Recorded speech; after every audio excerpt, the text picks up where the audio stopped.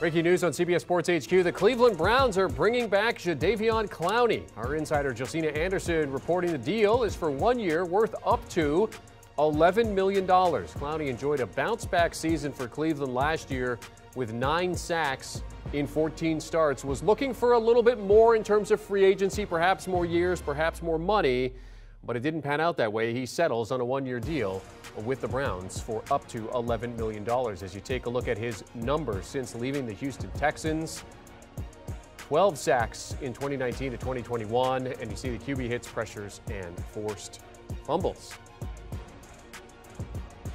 For more on this move, let's now welcome in our Josina Anderson, who joins us via telephone. Josina, how important is this move for the Browns and for Clowney? Well, it's huge when the Browns are looking to fortify not just the offensive side of the ball with the addition of a very important piece in Deshaun Watson at quarterback, but also the defensive side of the ball in making sure that Jadeveon Clowney not only returns, but that he is opposite Myles Garrett, and each of them equally are able to take pressure off one another as far as the offensive line attention that they both will command as far as shedding blocks and being able to get to the quarterback. This is also a team that is looking to continue to make strides under defensive coordinator Joe Woods, who actually will be in Atlanta for the league's accelerator program this weekend. But Myles Garrett knows exactly how important Jadeveon Clowney is, why he was trying to help recruit him. Clowney typically, takes his time in making these decisions, but I think it is a very positive thing for Cleveland not only to have him back, but that he, as you mentioned, is coming off of a 9-sack season at the age of 29. Yeah, Clowney and Garrett combining for 25 sacks in 2021, a big part of what Cleveland was able to do on defense. So what type of flexibility does this give the Browns in terms of the development of other players? I mean, they drafted Alex Wright in the 3rd, Isaiah Thomas in the 7th, traded for Winovich with the Patriots. What does this do for the development of those players? Well, first and foremost, anytime you can have game records on the defense to just kind of set the standard with regards to production, particularly as they look to advance in the more important parts of the season and get back, to the playoffs, obviously that's going to set the tone and set the stage. There are times when Joe Woods will rotate Clowney in and out or what have you, just depending on the situation or the duration or how the game is unfolding. But anytime that you have players of that talent, it's always going to be good with regards to that. I don't think it's going to inhibit anyone's development, so to speak. If anything, it will help set the tone for what they're trying to accomplish. Of course, they still have the Baker Mayfield situation to sort out. Deshaun Watson said to meet with the league. They've got some other issues on the defensive line. Is there any update on sort of what's going on with Mayfield or any other moves that the Browns might be looking to make? Everything is, for what I know right now, is holding pat. And, it's not for a lack of the Browns being willing, obviously, to do a deal for Baker Mayfield.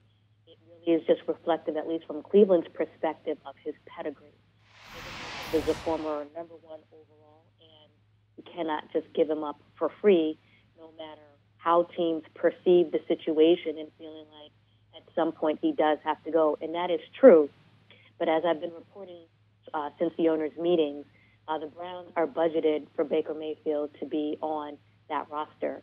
If everyone recalls, even though Deshaun Watson is on a 5-year, $230 million deal, his 2020 compensation is $1,035,000.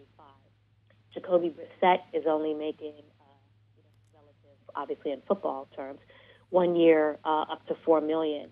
So when you look at Baker Mayfield being on that $18.858 fifth-year option, they have the money to budget for Baker Mayfield being on there. The question is, when will he go? And one of the things that I have been underlining is that while people continue to say that Cleveland has no leverage, leverage is a fluid concept. Leverage can change second to second, day to day. And as these teams, similar to Cleveland, offense returning from Bahamas and getting ready for OTAs coming into next week and upcoming, you never know what can happen at these practices. You never know as we get closer to training camp and you see how things unfold, what will happen. And so leverage can change in a blink of an eye. So the Browns, as I understand, are prepared to wait and are waiting. And lastly, what I would say to that, too, is that while people continue to make this about money and saying there are teams who, are fighting about what portion of his $18.85 million that they'd be on the hook for if he comes to that team, it is about money, but it's not about money. And the reason why I say that is because, just quickly, for example, if he were to go to Carolina, by example, Sam Darnold is making the same amount of money that Baker Mayfield is, which is $18.85. Obviously, Baker's not on that roster. But you have Sam Darnold and you have Sam Corral at a third round compensation level that he was drafted at this past season.